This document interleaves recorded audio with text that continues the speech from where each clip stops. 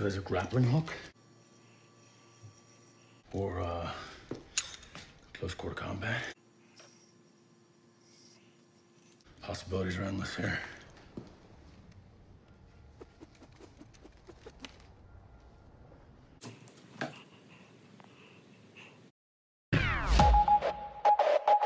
Hey guys, welcome to the video. I'm the Epic Modder, aka the Budget Hacksmith, and today I'm going to show you how to build some Daredevil billy clubs.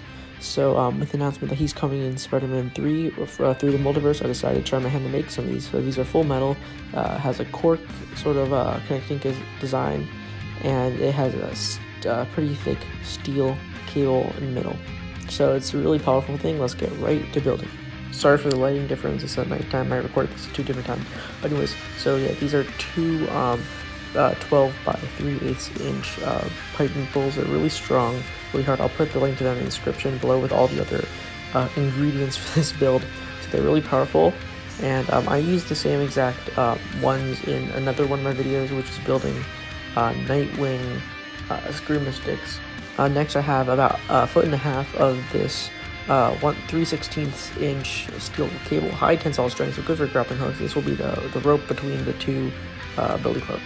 Next I have this I believe it to be an inch and a half of 3/8 inch brass tubing, and this will be the connector piece between the two rods. So right now I'm going to do is wrap it in electrical tape to sort of thicken it so it can act as a cork connecting the two pieces with friction holding them together. So I'm just going to wrap it around until right here it's thick enough to stick between and be a connector between the two pieces, sort of like a friction pin, and the holes so the rope can go through. But anyways, you just push this in here.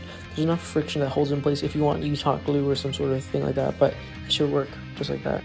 If you made it this from the video, please consider subscribing. I have a bunch of gadgets here and coming in the future. So yeah, if you like this stuff, please subscribe.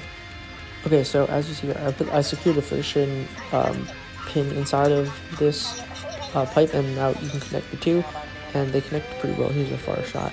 So yeah, there's a little bit of curving, and that's just because the friction pin's not thick enough. So I'm just going to use a little bit more tape, make another thin layer, sort of thick enough, and it will not wear off. So it's just combined. So here I wrapped the handles in tape and electrical tape, just so to absorb the shock, sort of like baseball gloves and how baseballs have tape and whatever, and baseball bats have tape. And I spray painted the handles red, just give it a Daredevil vibe, because Daredevil's iconic color is red, and then the black is sort of like the accents on the Netflix Daredevil suit. So here's a closer look into the Daredevil billy clubs. I only put one coat of spray paint. I'm gonna put an extra coat on it a little bit later. I just have to get this video out pretty quickly. So as you can see, this opens pretty simply like that, right there, and this is a pretty long line, and then you just close it pretty well. I secured the line through friction with that one peg. You can use the baton as an extension of your fist, sort of like a baton, or you can use it as nunchucks. Okay, so I just quickly used some duct tape and taped a couple of floor tiles together, just to demonstrate how powerful these billy clubs really are.